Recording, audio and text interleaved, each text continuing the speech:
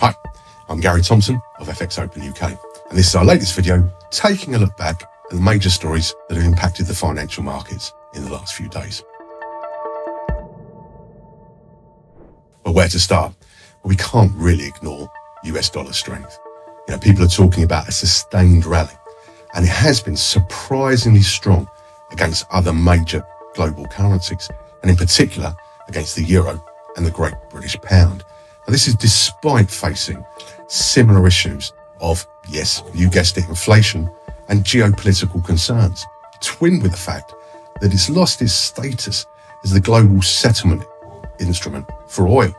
Now, normally these factors would lead to expecting some sort of weakness, but as I said, it is performing particularly well against majors. But what about alternatives? Well, let's take a look at Bitcoin. The US dollar is performing well against Bitcoin as well. In fact, the inverse correlation of Bitcoin with the US dollar is currently at a 17-month high. The coefficient has fallen to 0.77 below zero for the week ending the 3rd of July. So these alternatives now perhaps not looking quite as attractive as a good old-fashioned major in the US dollar. Another sort of bit of chat doing the rounds at the moment is, are investors preferring stock market indices to currencies and alternatives? Well, sticking with Bitcoin, that's lost 60% of its value in 2022. The Nasdaq index is down around 29%. Again, is this fueling the drive between alternatives, currencies, and indices? Back to the dollar. The US dollar index, which is an index used and measures against a basket of other majors, is currently trading around its January 2003 highs of 105.78, which again indicates some pretty good strength for the dollar. But will that remain, or will the issues affecting the rest of the globe catch up with the dollar? We're just going to have to wait and see. Now, obviously at the moment, we can't really do one of these videos without talking about actions of central banks. And this time, it's the turn of Australia. The Reserve Bank of Australia, or RBA as we'll be referring to it as, increased its interest rates this week by 50 basis points, taking it to 1.35% versus just the 0.1% back in April of this year. That's the sharpest tightening of monetary policy since 1994. Now, whilst not wanting to sound like a broken record, you can't really ignore the fact that this is predominantly being driven by inflation, with all of the central banks across the world looking at increasing rates to try and stem the tide of inflation. Now, Philip Lowe, the RBA governor, warned of further interest rates hikes ahead. Again, echoing what's been said in the UK and in Europe and the US. What's that meant for the Aussie dollar? Well, the Aussie dollar has been its lowest since June 2020 against the US dollar this week. However, Philip Lowe did mention, and the RBA mentioned, that there's some strength still in the labour market, with employment at its highest level in over 50 years. Is that going to be enough? Or are we going to see further interest rate cuts, not just in Australia, but across the globe? Again, something we're just going to have to wait and see. Now we're going to turn our attention towards the UK and the Great British Pound.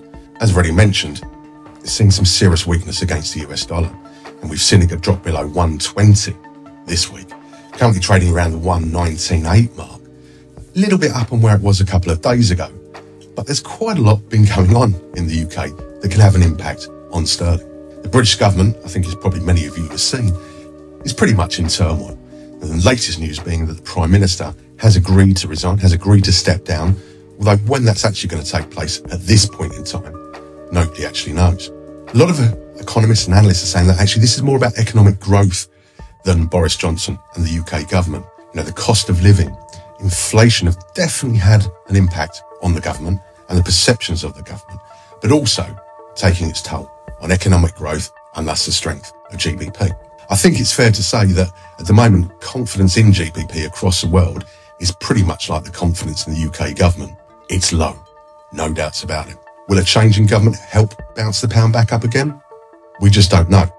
What impact has there been? It's very difficult to tell with so much other stuff going on in the world today. Just stepping away from currencies, interest rates for a little while, we're going to take a look at Apple stocks. Now, Apple launching a new product, which is going to be available to order from the 8th of July. New MacBook Air 2, new chips, the full shebang. This often is seen as positive news for companies such as Apple, particularly as the share price has decreased by more than 20% from April the 1st to July the 1st this year. Now, historically, we've seen huge numbers of orders And I'm sure Apple are banking on new orders coming in and increasing the share price.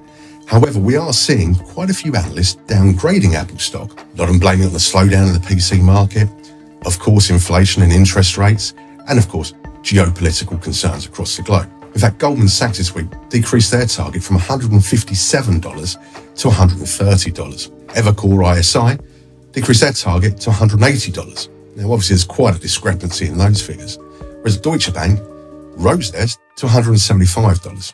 And there is a consolidated opinion of about 28 Wall Street's analysts being taken this week. And what they're saying is looking at a target price of about 185.05 in 12 months, currently trading around the 140-143 mark. We did see a bit of a sell-off earlier in the week with some quite big numbers in terms of volume coming out. The price dropped down to about $135. There was a lot of interest in buying at that point. So is that a level of support? That's something we'll keep our eyes on. But certainly one of the major players around the globe in terms of technology. Interesting to see quite a few downgrades coming out on their stock.